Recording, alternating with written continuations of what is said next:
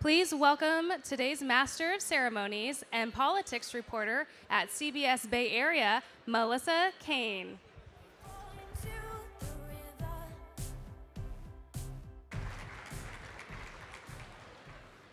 Hello, good morning. So happy to be here. I've been to so many of these, so I am quite used to being way back in the back. And I'm very happy to have at least a better seat this year. So welcome and thanks for getting up so early.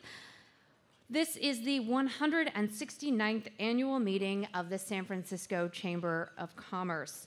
And I'm honored to be here today as your Master of Ceremonies. Now, we're here this morning, of course, because we're all committed to supporting the community of San Francisco. We're invested in supporting businesses and for services for people who need them, and also for improving the quality of life for all residents. We have a packed agenda today from the Chamber's top priorities. We've got exciting poll results. We've got an important economic update, and we're going to look at something called unreasonable leadership. And we're going to hear from the youngest woman to take a company public. Of course, we're also going to hear from our mayor.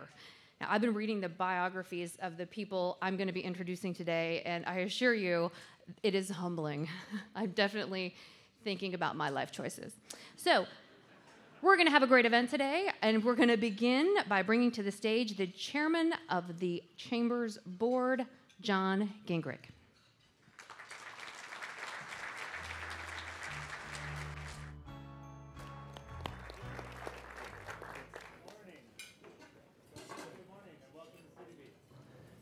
Thank you for joining the Chamber, your business colleagues, and civic leaders for this event this morning. Very nice to have everyone here. So before we begin the program, I have some acknowledgments and some thank yous. First of all, our CityBeat sponsors. So our poll sponsor, Dignity Health, thank you very much.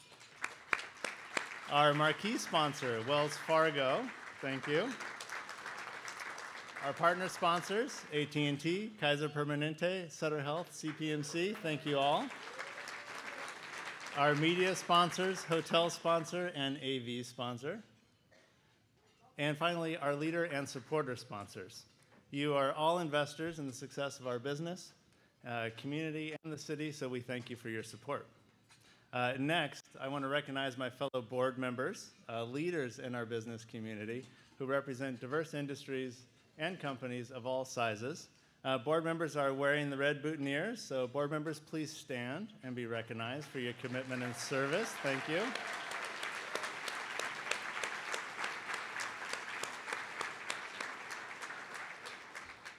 One of the Chamber's signature programs, Leadership San Francisco, is dedicated to developing the next generation of community leaders. This year marks its 35th year, which is pretty impressive. And LSF has turned out more than 1,700 graduates. So I'd like to invite all the leadership alumni to please stand.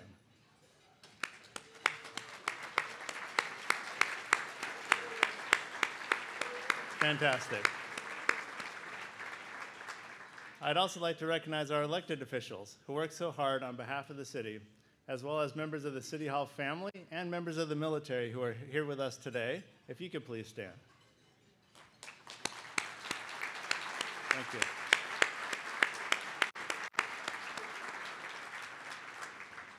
As many of you know, the Chamber has been going through a thorough and thoughtful search for a new president and CEO. With a search committee led by Vice Chair and Managing Director at United, Melinda E. Franklin. Melinda, thank you for your time and commitment, for laying the groundwork for success for the Chamber, and for taking the Vice Chair role this year. We're very fortunate to have you. As we started the search process, it was critical to find a new president and CEO with a vision for how to effectively represent and drive more impact in the community on behalf of San Francisco businesses. We were looking for someone who has the ability to convene the various business organizations, as well as the skills to foster public and private collaboration. We hoped this unique individual was out there, and are thrilled to share news with you on this topic later in the program. So stay patient. It's worth sticking around for. I'll also share that the search drove us to dig deeper into the forward-looking agenda for the Chamber and how we best deliver on the commitment to lead initiatives that further our mission of attracting, developing, and retaining business in San Francisco. One way we're doing that is by focusing on the current and future workforce needs of our members. 2 weeks ago, I joined a technology startup called Humu, departing Accenture after an amazing 27-year career. My Accenture colleagues are here today as well. Fortunately, I left Accenture on good terms, and prior to my departure, worked together to develop research in partnership with the Chamber, which we are calling the Modern Workforce, San Francisco Jobs, Skills, and Opportunities in the Age of AI. The survey interviewed San Francisco business leaders to understand their readiness to develop, grow, and adapt as artificial intelligence, augmented intelligence, and automation become prevalent in the modern workplace. The Chamber will be releasing the full study in partnership with Accenture next month, but to give some context on why we feel this is so critical, one of the findings was that nearly 80% of those surveyed expect their businesses to experience extreme change as part of adopting and leveraging these new innovations over the coming years.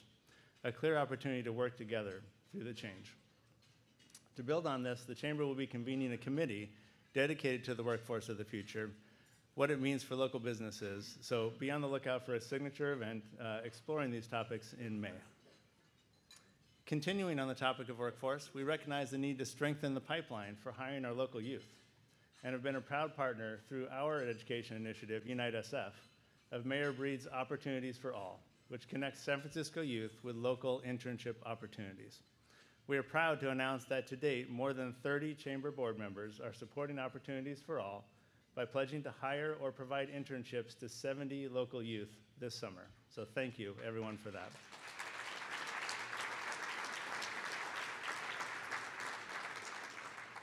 The Chamber is founded on San Francisco values, and like the city, we embrace industry, innovation, and creative solutions. In the last year, we've worked closely with the emerging cannabis industry, adding them as members and advocating for their behalf for a more reasonable approach to permit regulations and zoning.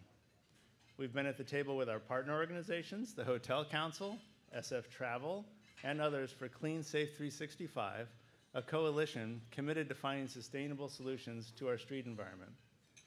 Our board also took thoughtful steps to support safe injection sites.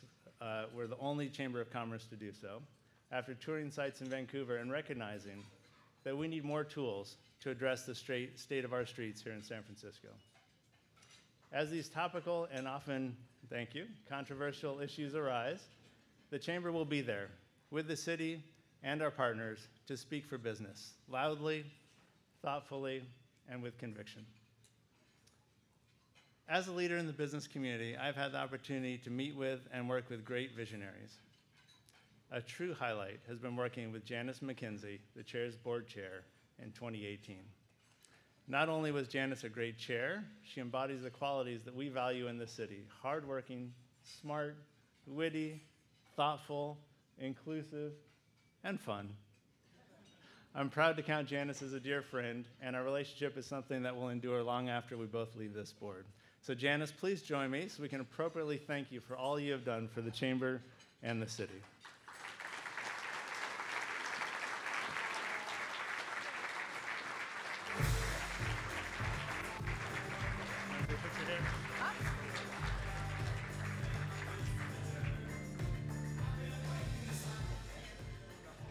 Well, thank you, John, and thank you to the entire Chamber Board, to our membership, and to the terrific staff.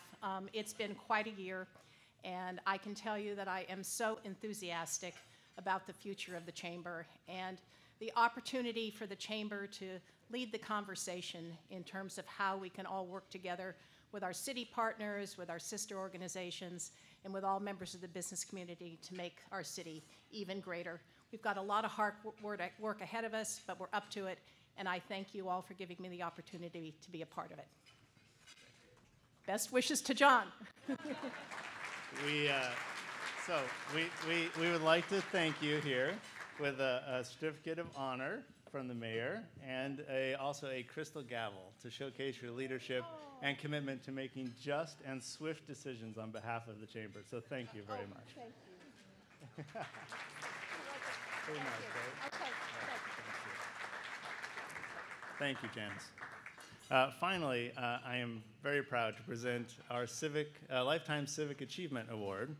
The Chamber gives this award to an extraordinary individual who has provided years of service to the city and the community. Chief Joanne Hayes White is one of these trailblazing leaders. As the first woman to ever lead the department and the longest serving big city fire chief in the country, Chief Hayes White has worked admirably to maintain the safety and the security of the people of San Francisco. She has developed one of the most diverse fire departments in the world, as well as advanced new technology, equipment, care, education, and accountability. It should come as no surprise that she is also a graduate of the Chamber's own Leadership SF program. A San Francisco native, she truly exemplifies the spirit of our city. Please join me in inviting Chief Joanne Hayes White to the stage.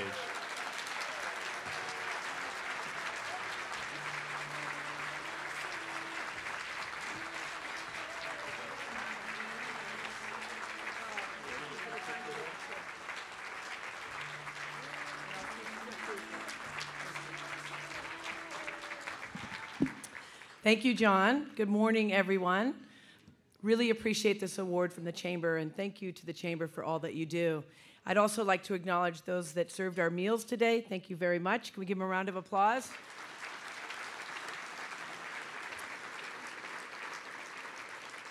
As a native San Franciscan, it's been quite an honor and privilege to serve in the San Francisco Fire Department for 29 years, 15 as your fire chief.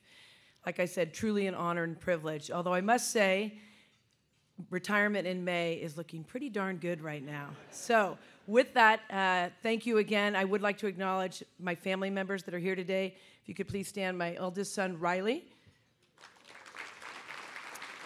My sister, Patricia. And my nephew, Brendan. Thank you once again.